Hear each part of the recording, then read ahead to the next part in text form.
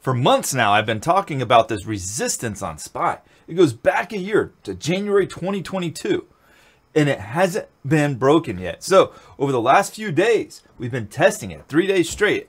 And I've been telling myself, man, there's a lot of good trade setups out there. There's a lot of good plays that I would like to get my hands on. And I've been passing them up because we've been so close, or basically right on that resistance, that it didn't make sense for me from a market risk reward standpoint to get long on individual stock plays, because if the market couldn't break through that resistance, it more than likely wouldn't matter what trades I was getting into, or the odds at least of getting into a good trade would be greatly diminished, because individual stocks are so heavily impacted by what the broader market does. That's just a fact. That's how it's always going to be.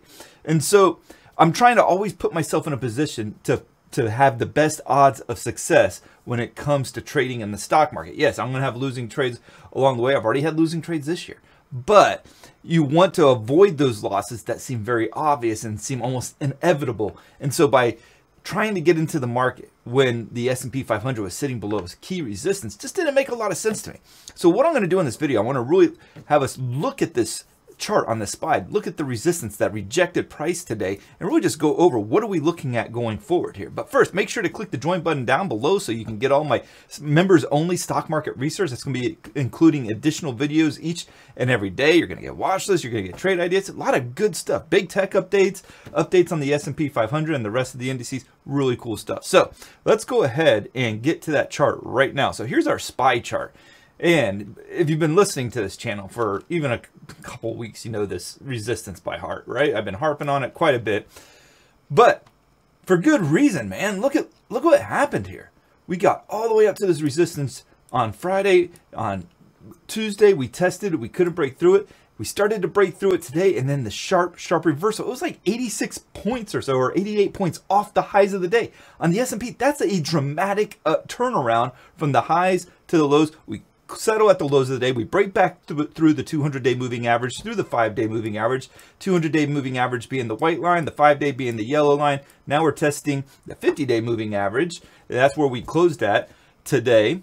That's the red line. So just because we got this sharp rejection, which is what I was looking for, wasn't guaranteed or anything by any means. If we would have broken above it, then I would have had to have reconsidered how aggressive I want to be to the long side going forward, but we didn't break through it. So the big thing for the bears tomorrow now is, does it get follow through? Can it continue this downtrend lower? But you can see just one day in the market wiped out 1, 2, 3, 4 days pretty much of gains. That's almost a solid week of profits for the S&P 500.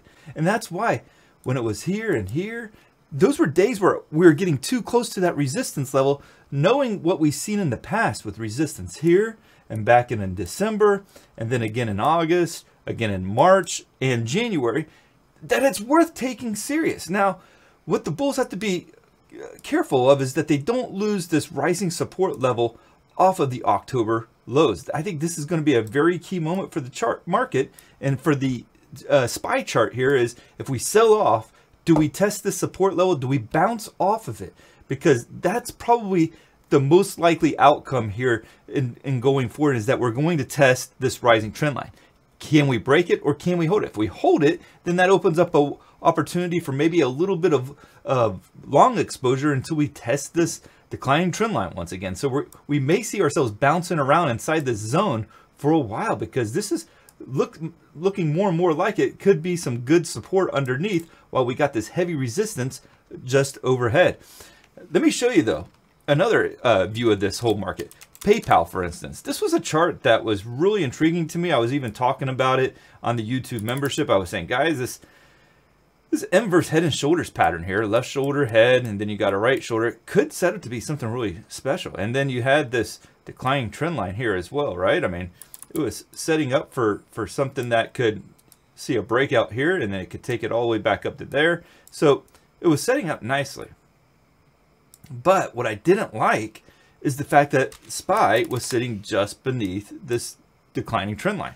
So going back to PayPal, I say to myself, well, we can get in, we can get long, and if you would have chased it yesterday, then all of a sudden you get this hard reversal, you buy at the open, you're down like 3.6% already on the trade. You get a head fake on the breakout. It didn't make sense to me. I mean, you could take I mean, there's Tesla, for instance, right? You take Tesla. This was showing a pretty nice like basing pattern here going forward. It had the opportunity. It broke out yesterday. If you bought it yesterday, you're thinking, okay, this isn't a bad start to the trade here, right? Let me short up those lines just a little bit here. There we go. And so if you would have chased it out of at the open today, thinking, okay, we're going to break through it without getting that confirmation we're going to close below the declining trend line on SPY, then you got a 10-point reversal on Tesla today. So what the broader market, what I'm trying to say is the broader market does play a key role for stocks in general. So it doesn't make sense when the market's extremely oversold or overbought in this situation for you to start getting long, assuming that it'll just stay overbought forever. You really want to see when we're sitting against resistance and overbought circumstances.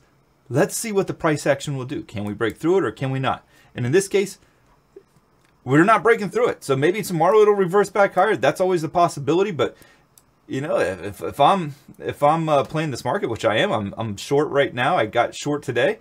I'm looking for at least a test of this rising trend line right here. And if it fails to hold, then even better. Maybe I'll increase my short exposure from there. But with all that being said, we got that reversal off of this declining trend line. Key for the bears going forward is, can it follow through to the downside? If not, maybe that rising support is going to give the market a little bit of a bounce that it needs to get back on the right track. So tell me down in the comments, what do you think this market's going to do going forward? Do you think this is the beginning of a next leg lower for the market? Do you think this dead cat bounce is done and over with? I want to hear all about it. Thank you, and God bless.